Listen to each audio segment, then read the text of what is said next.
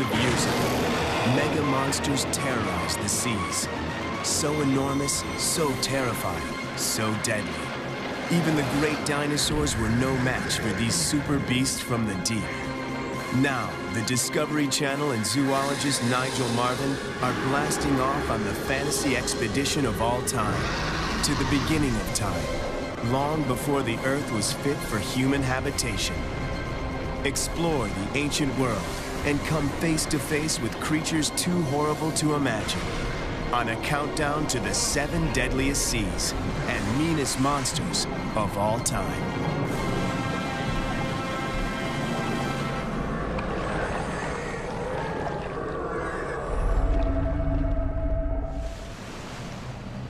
The expedition's first stop, the Ordovician era. It will be a perilous trek along the ancient timeline, all the way back to the dawn of life on Earth, long before the Ice Age, before the first humans, even before the dinosaurs.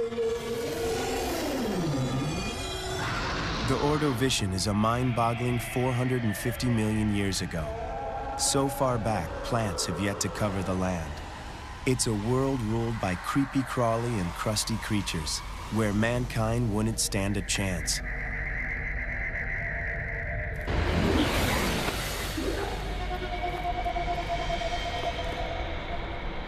Welcome to New York City, or what will one day become New York City.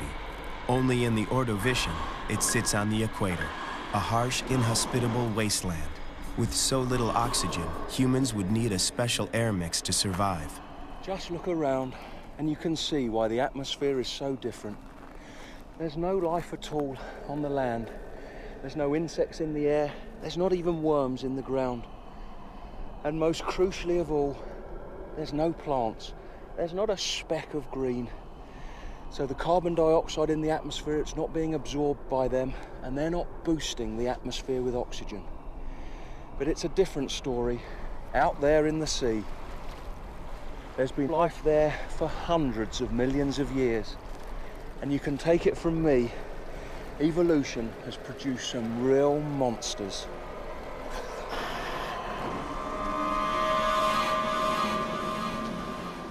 It's time to go fishing for sea monsters. In the Ordovician, bait is never a problem. With no land animals to gobble up the critters the sea spits out, the beaches are littered with all kinds of rotting organisms. An armor-plated fish.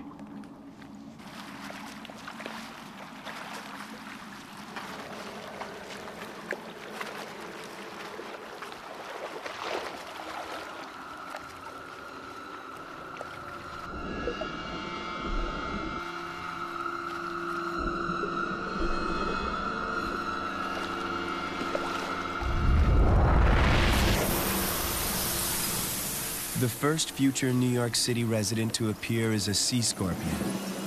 It's probably not directly related to the nasty little suckers we know today, but in the Ordovician, they grew to 6 feet long. There's no venom in its tail, and yet given half a chance, those menacing pincers up front could do some real damage. Oh.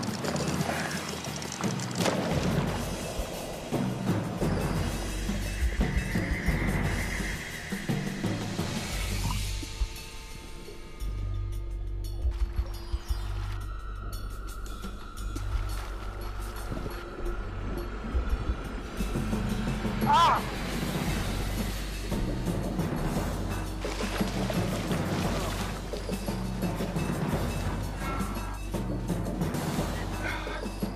Slashed my leg.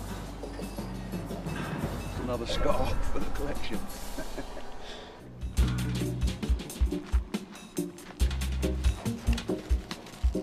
As I found out, those sea scorpions are pretty fearsome.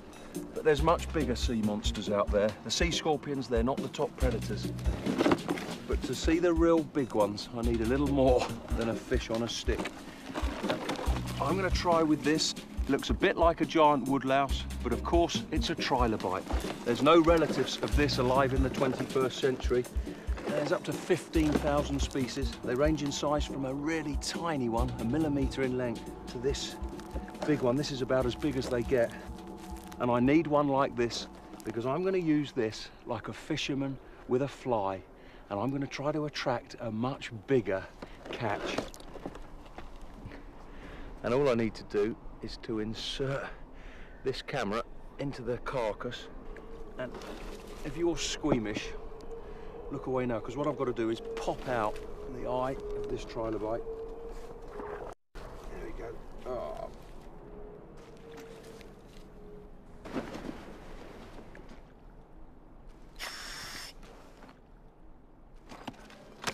But you need light to take pictures, and this first day back in time was ending much too early. Or was it?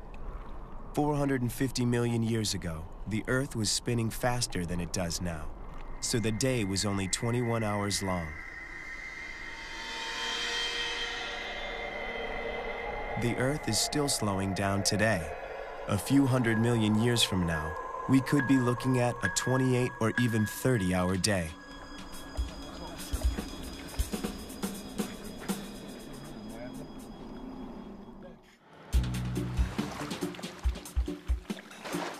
This was the day that I was hoping to get my first dive with a sea monster. In my tank I had a special air mix.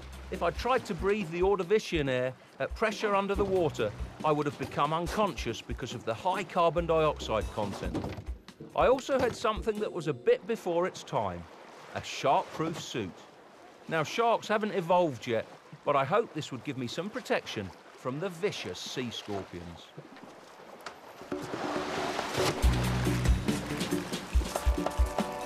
The chemistry of the water would have been very similar to our oceans today.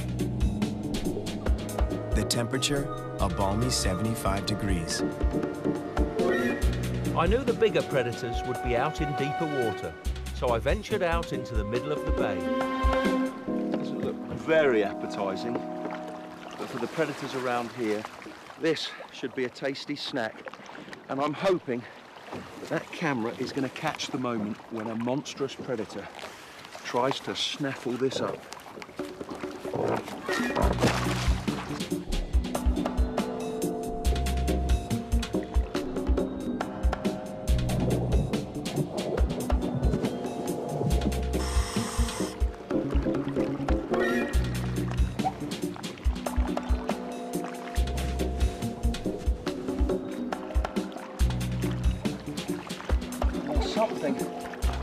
Something approaching.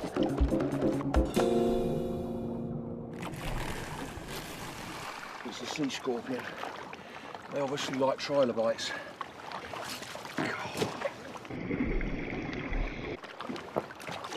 Come on, let go. The Ordovician Sea would have been similar to our tropics, with coral reefs and many of the same sponges and seaweed we would recognize. But the fish couldn't be more different. Smaller, no teeth, and mostly living on the sea floor, sucking up mud. It was late afternoon before the fish started to bite. There's something interesting there, and it is much bigger than a sea scorpion.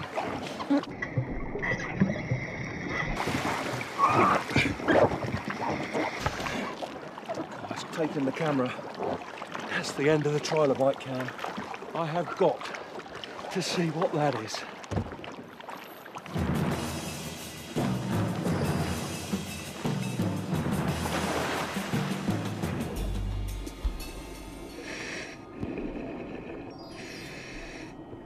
I don't know what's happened here, but if I follow the line, I should be able to find the predator.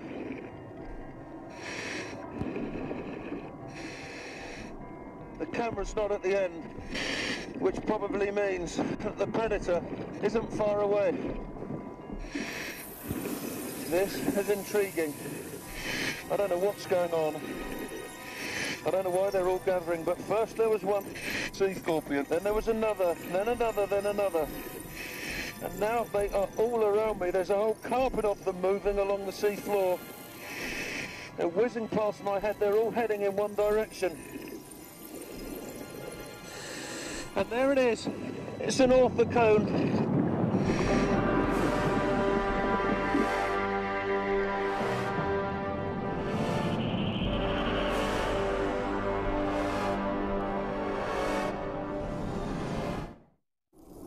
On his voyage back in time, Nigel Marven has come face to face with the most threatening beast the world has ever seen. The time is 450 million years ago, and these behemoths grow up to 40 feet long from the tentacles to the top of its shell. He sensed me here, getting my heart hammering. I don't want to be grabbed by those tentacles, but those simple eyes, they should shun the light. So all I can do is start flashing my light, and maybe that will discourage him. The orthocone's simple eyes may have been frightening, but they weren't much when it came to sophisticated optics. There was no lens whatsoever, just a hole that let in light, much like a child's pinhole camera. And now he's gone, I can't see where he is. There's still the sea scorpions there.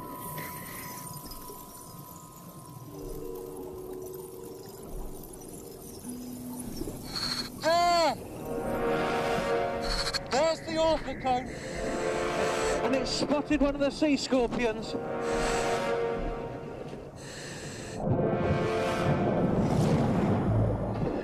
They're dragged back to the mouth where there's a horny beak. Oh, you can hear it. I can actually hear it under the water. Hear the crunching sounds as the sea scorpions are crushed by the beak. It's likely that orthocones spend most of their lives in deep water, where little light penetrates, so they've never had good eyesight. Instead, they rely on another sense. They actually smell out their prey and then simply crush it to bits. The orthocone, that really is the top predator of Ordovician times. They had no competition and would have fed on pretty much anything they came across, from sea scorpions and trilobites to smaller orthocones and whatever fish might swim by. And I am hitching a ride on the back of an orthocone. Hey! The deeper Nigel rode, the gloomier and more menacing his free ride became. Eventually, he decided the orthocone had reached his stop. It was definitely time to get off. Thanks, orthocone. Thanks for the ride.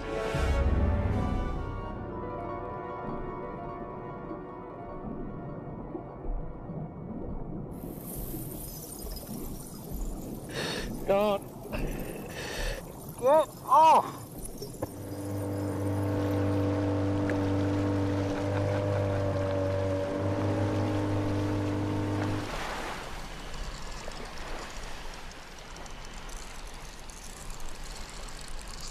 This is where the sea scorpions were heading, to join a mass spawning on the beach, much like their distant cousins of today, the horseshoe crab. It's a full moon and one of the highest tides of the year. Their eggs are protected in the sand until the next high tide washes the young larvae back out to sea.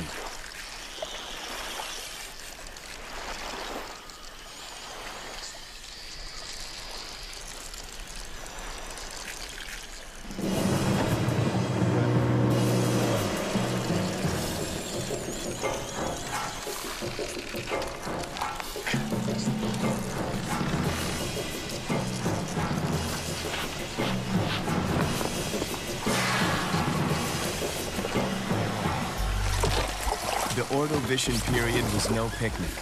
The air had little oxygen, nothing grew on the land, and the sea was filled with predators.